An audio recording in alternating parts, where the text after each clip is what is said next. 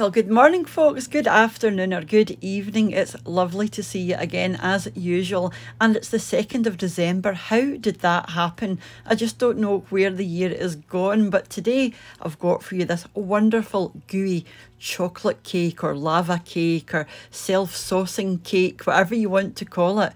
But at the end of the day, it's a very rich, springy, fluffy chocolate cake and a wonderful pool of chocolate sauce underneath. I don't know how it works, it just does. I saw this in my BBC Good Food magazine and I just knew I had to give it a go. So I'm going to be using some milk.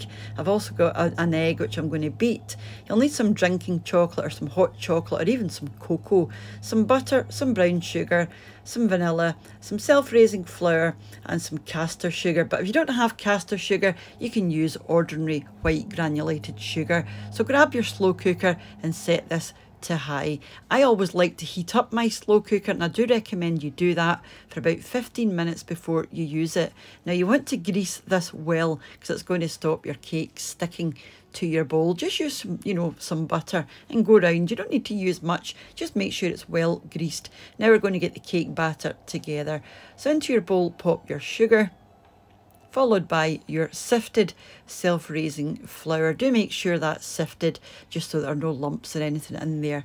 To that we're going to melt 90 grams of butter. Just pop that into your microwave and melt it in a sort of low temperature.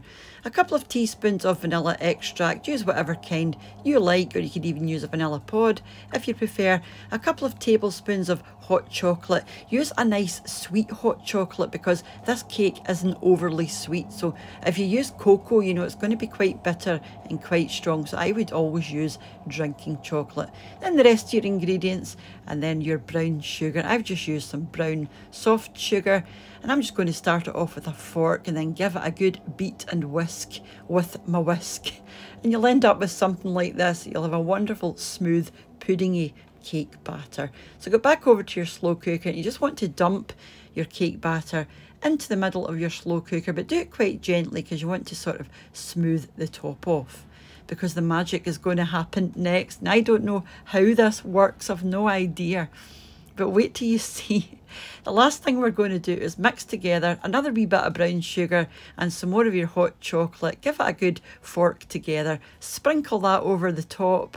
And the last thing we're going to do is put some boiling water over the top of this. Now, try and do it over the back of a spoon because you want it nice and even over the top. If you just pour this on top, it will not work. So you want a nice even layer over the top. So you get about 2 cups there. And again, all of these measurements will be in the description box underneath.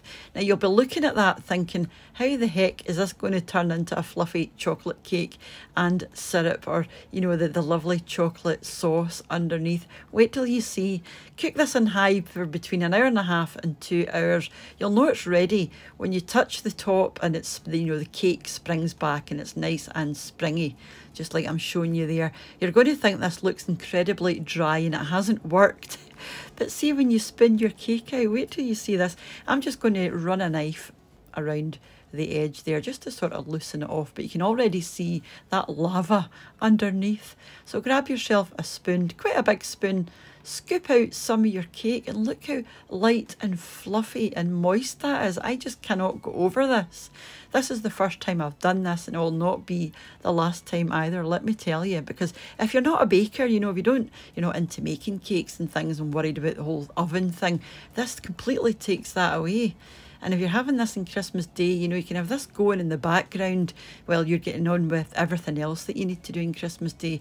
And when you're ready to serve, this is ready for you. And just look at that beautiful chocolate sauce underneath. Now, like I said, I've no idea how the water ends up going from the top to underneath and creating this lovely sauce with that sort of moist, fluffy sponge on the top. What kind of wizardry is this? Some kind of witchcraft? I've no idea, but it's just wonderful. And if you do like a rich chocolate cake, I don't think you can go wrong with this. But like I said, it's not an overly sweet cake. So if you could obviously add a wee bit more sugar, but I would always recommend use a nice sweet drinking chocolate for the powdered chocolate element, because if you do use cocoa powder, it's going to be very dark and probably quite bitter. So I've just popped this into a bowl with some lovely vanilla ice cream, and see the combination of the two of these. It was just wonderful. I just had I had a wee portion. I had about half of this amount, but yeah, I just loved it. And when the ice cream melts and it mingles with that chocolate sauce, oh my goodness. And just before I move on and leave you, I wanted to say, as usual, a massive thank you to the supporters of the channel over on my Patreon page, and to the channel members here on YouTube as well. And I still haven't got round to updating those lists, but I will make that my priority this weekend. So don't forget to get involved in that giveaway as well, because that will be ending fairly soon. So yeah, that's just a few videos back. If you haven't entered already, go and check that one out. And if you're not following me over on Instagram yet, I'm What's for Tea 3 over there, and it'll be lovely to see you. So hopefully I'll catch up with you during the week, or even back on Sunday for meals of the week, or back on Friday for my wee shopping haul. But whenever you choose to join me again, have a wonderful rest of your day. Stay safe, and bye for now. Bye now.